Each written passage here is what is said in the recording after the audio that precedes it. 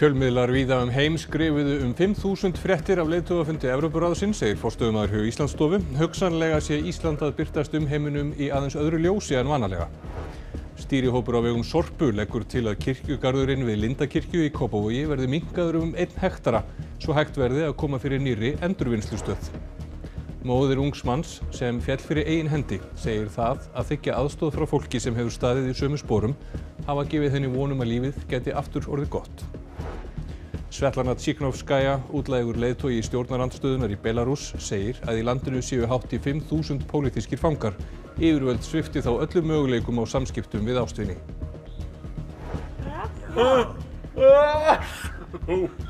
Það var hnerrað og hrotið af miklu kappi á sviði Borgarleikhússins í dag. Þar var Leikhópurinn Perlan á ferði í hlutverki mjallhvíta rótverkanna 7. Hópurinn fagnar 40 ára afmæli í dag.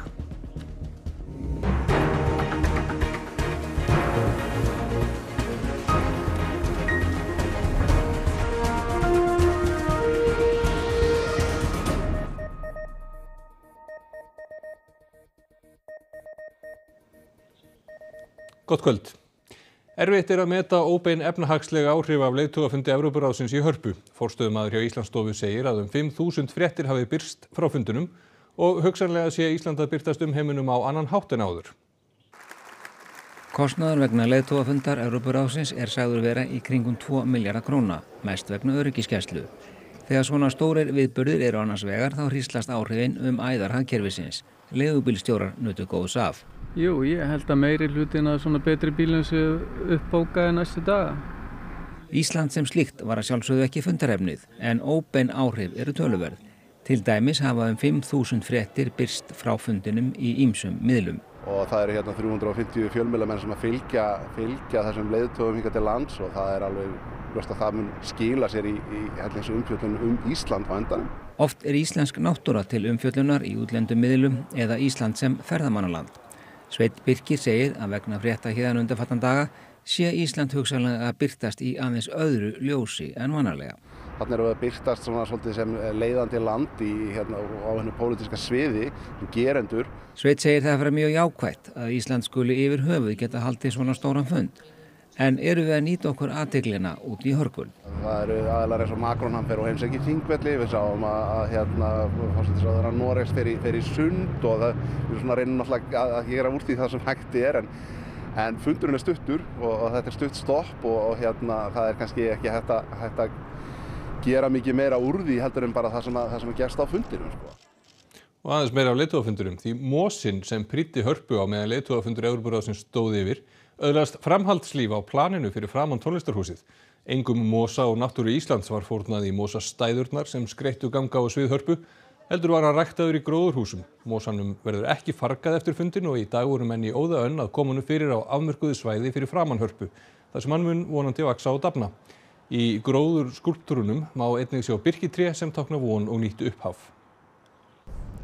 Við hugsaum okkur hvað væri hægt að gera fyrir þessa leiðtoga sem væru að koma núna bara í stutta stund inn í Hörpu. Fá kannski ekki að sjá fallega landið okkar á náttúruna. Þannig að við ákváðum að taka svolítið náttúruna inn í bygginguna, leyfa Hörpu að vaxa og við ímyndum okkur að gólfin væri svörtu sandani sem hægt að sjá víðsvegar landið og það væri litlar eyjur sem var að vaxa upp úr sandinum. Þeim var síðan ekki fargað eftir fundin? Nei, sjálfsögðu ekki. Sem veit fyrir ekki. Það er fá að lifa hérna á torginu fyrir utan Hörpuna aðeins lengur allavega. En þetta er ekki mosi sem var týndur úr íslenskri náttúru samt? Nei, að sjálfsögðu ekki. Það er náttúrulega ekki leyfilegt að gera það. Þetta er bara fengið frá blómaheildsölu og eins og bara aðrar blómaskreytingar. Og það verið allt annað því úrslitin ráðast á Íslandsmóti karla í körfubolta í kvöld í Oddaleik Vals og Tindastóls á Hlíðarenda sem hefst núna korter yfir 7. Mikill áhugi var fyrir leiknum og uppselt á mettíma. Gunnar Birgisson, íþróttafréttamaður, á staðnum. Hvernig er stemmingin í húsinu núna þegar stutt í leik? Það má eiginlega segja að stemmingin sé ólýsanleg og er búin að vera það í raun og veru í bara klukkutíma síðan þeir opnuðu inn í salinn þar að segja. Nú, Valsarar, þetta hefur verið vel að verka í staði hjá þeim, hér hefur allt gengið nokkuð smurt fyrir sig og eins og þú segir, það var uppselt á með tíma, ekki satt, Grímur? Jú, algjörlega, það voru eiginlega engin miðar í almenna sölu, þetta var bara forsala og Þeir svona vildarvinir okkar og vildarvinir stólana og keyptu þessa 2500 miða. Svona ef við horfum raunsætt á þetta, hvað hefðu þið getað selt marga miða hérna í kvöld? Ég verð að segja að ég hef aldrei lent í svona. Ég hef nú selt miða í mörg ár. Ég byrjaði á því 1987 og mér fannst svona þrýstingunni vera þannig að þetta alveg geta verið 10.000 miða létt. Ég veit það ekki, þetta var ótrúlegt. Ég hef aldrei lent í svona. Hvernig hefur þetta annars farið fram? Ég menn þetta mikið umstang fyrir ykkur hver einn einasti leikur. Hvernig hefur svona úrslitakeppnin farið fram hjá okkur og sérstaklega síðustu leikir? Þetta náttúrulega bara gríðarleg vinna sem liggur á herðunum á aðalega sjálfboðaliðum og við getum nú verið bara stolt hér og þetta sjálfsögðu líka í Skagafirði. Þessi sjálfboðaliðar hafa unnið kraftaverk og gert frábæra hluti og frábæra umgjörð.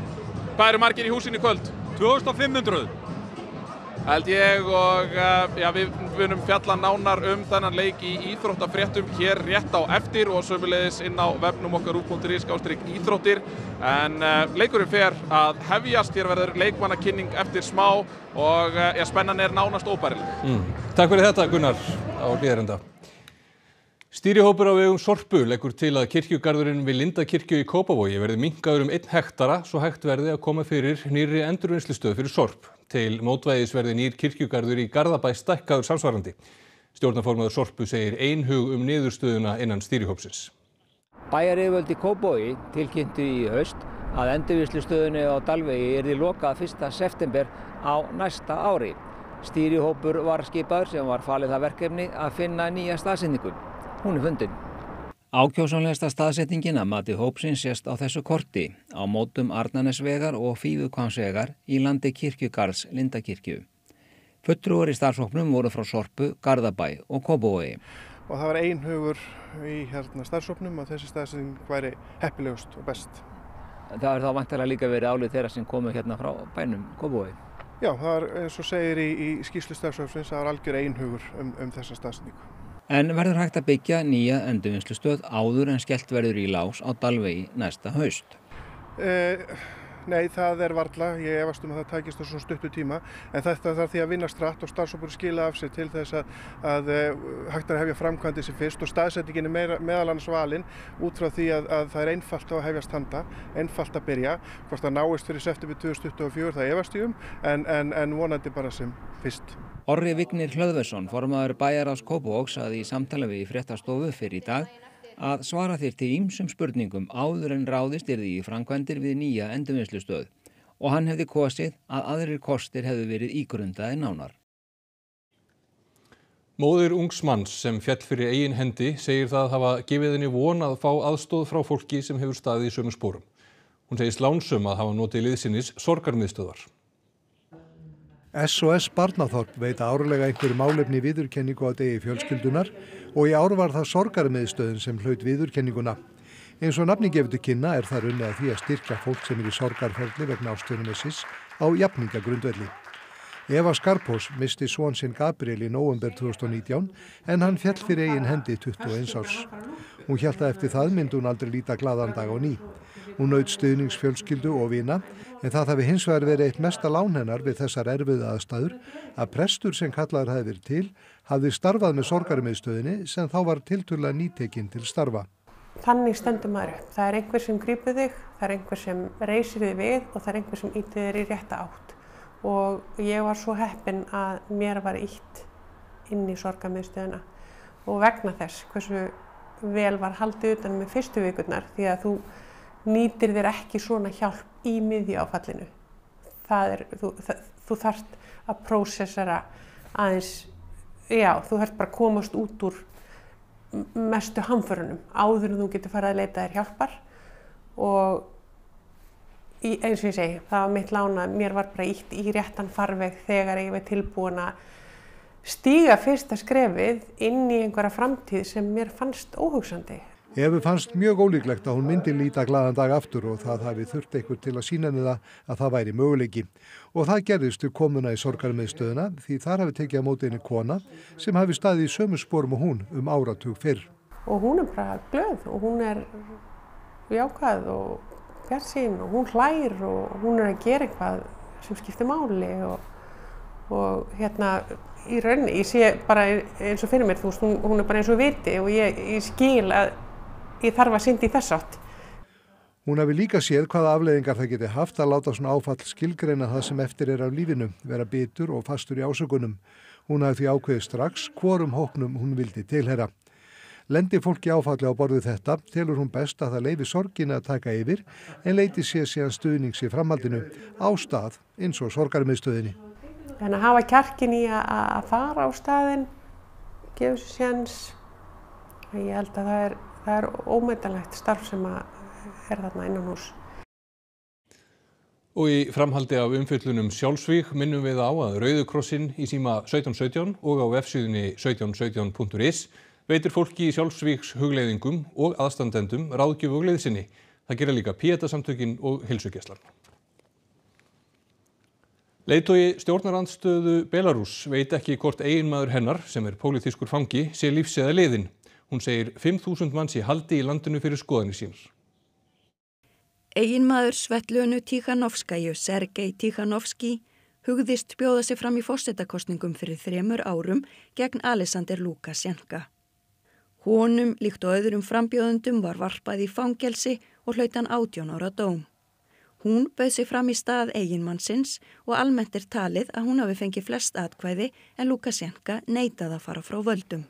Eftir líflátshótanir flýði Tíchanovskaja til Litáens þar sem hún leiðir stjórnarandstöðu landsins.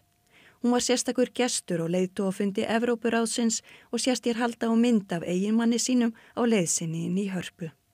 Framan af var eiginmannina leyft að fá heimsókn einu sinni í viku frá lögmanni sínum og þannig fékk Tíchanovskaja fréttir af honum.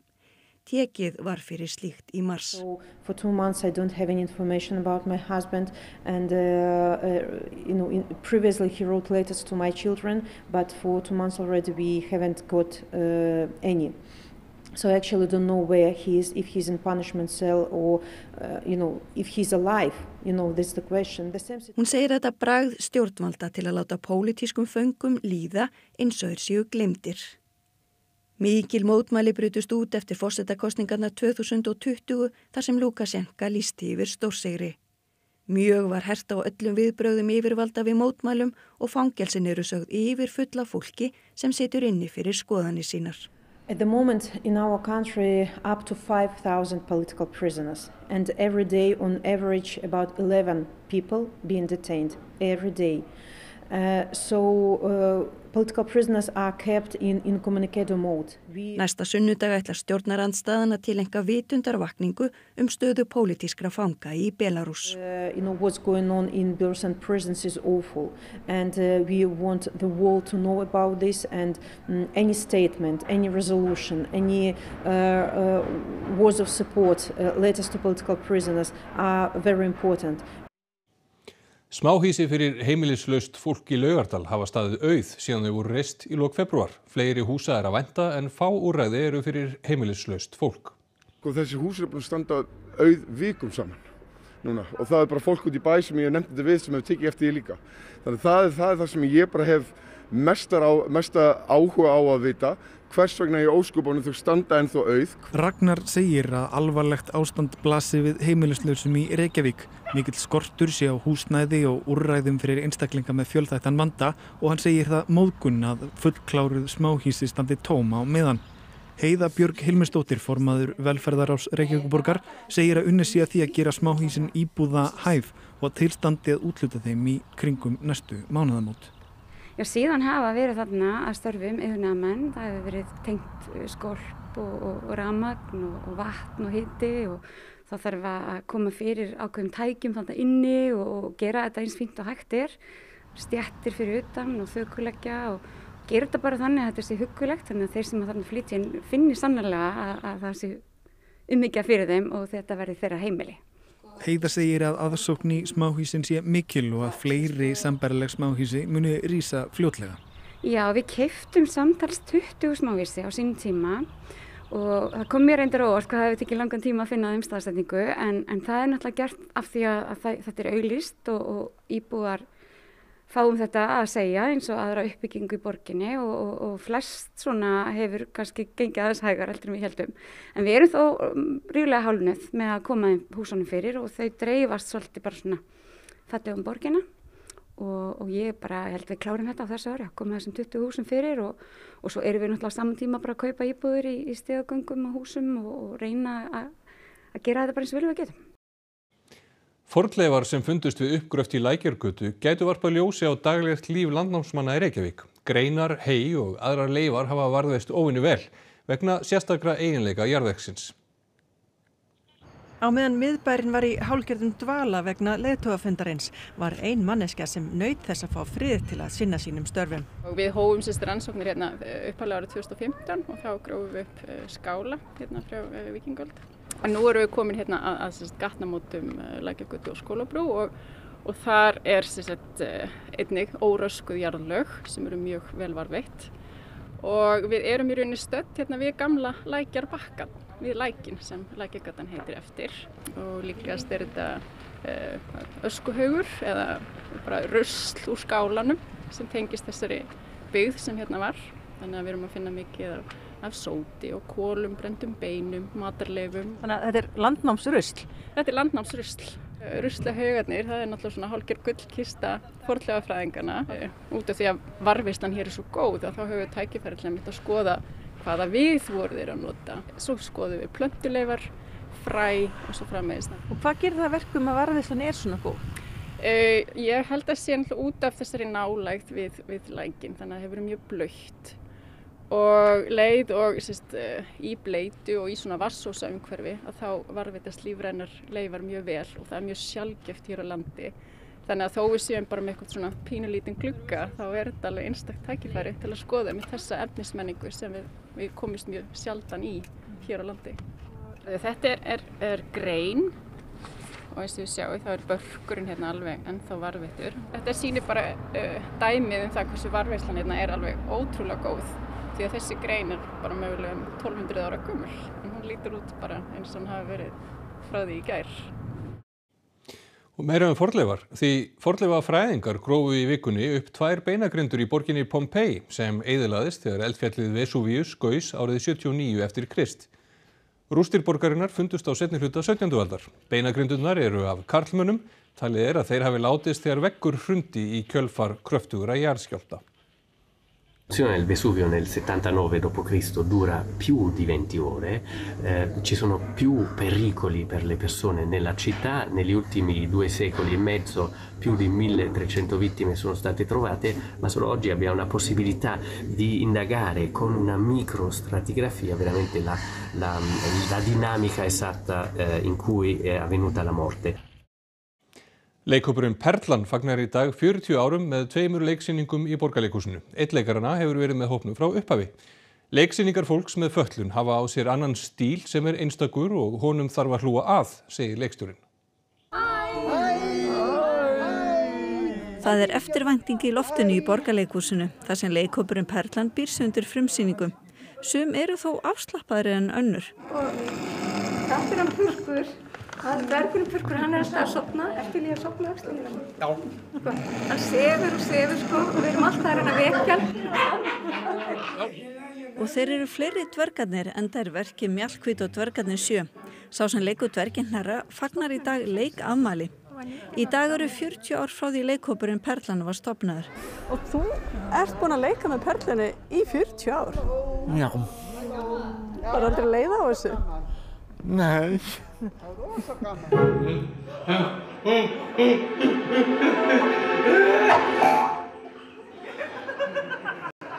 Og hefur verið leiksýning á hverju ári? Sko, þau hafa æft vikulega í 40 ár.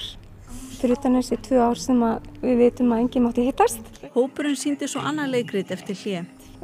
Sem er byggt á ljóði Kristjáns frá Djúpalegg sem heitir Slysförin í Palestínu og fjallar stríð. Fyrsta leikriti sem Fúsi lék í, Síðasta blómið í heimi, fjallaði líka stríð. Og þannig minnist mér á gamla leikriti minn sem var Síðasta blómið í heimi sem mamma hennar Bergljót var með í gamla daga. Bergljót segir mikilvægt að leiksýningar séu ekki allar í anda Shakespeares. En við erum með annan stíl til að segja sögur á sviði og þessi stíl er einstakur og við þurfum að hlúa á honum. Perlan Lengi lifi! Húrra!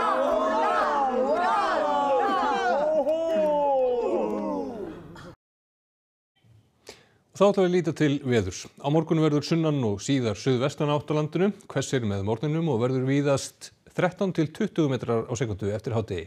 Það verður hvassast norðvestan til og þar gilda gular viðvaranir vegna vinds frá hádegi og fram að miðnætti. Rigning eða skúrir en bjart með köflum norðaustan til og hiti 7 til 18 stig, hlýjast á norðausturlandi.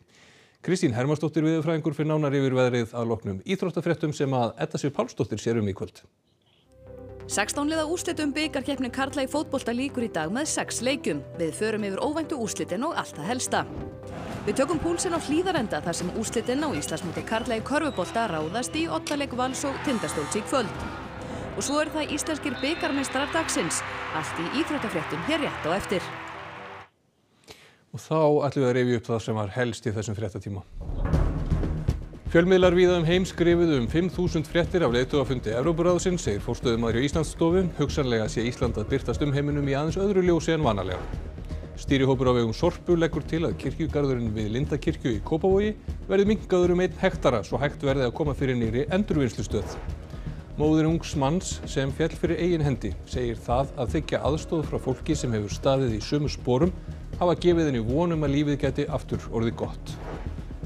Svetlana Tsikhanovskaja, útlægur leiðtogi stjórnarandstöðunnar í Belarús, segir að í landinu séu hátt í 5000 pólitískir fangar. Yfirvöld svipti þá öllum möguleikum á samskiptum við ástvini. Og það var hnerrað og hrotið af miklu kappi á sviði Borgarleikhússins í dag. Þar var Leikhópurinn Perlan á ferð í hlutverki Mjallhvítar og dverganna 7. Hópurinn fagnar 40 ára afmæli í dag. Næstu fréttir verða sagðar í útvarpinu klukkan 10 í kvöld og vefurinn rúv.is, hann er uppfærður allan sólarhringinn. En þessum fréttatíma er lokið. Verið sæl.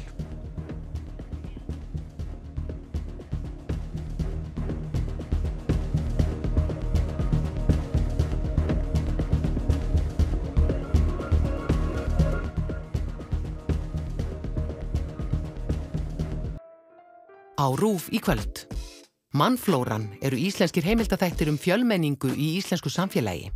Mannflóran er fjölbreyttari en nokkru sinni fyrr og þjóðarímyndin breytist með auknum fjölda fólks af erlendum uppruna.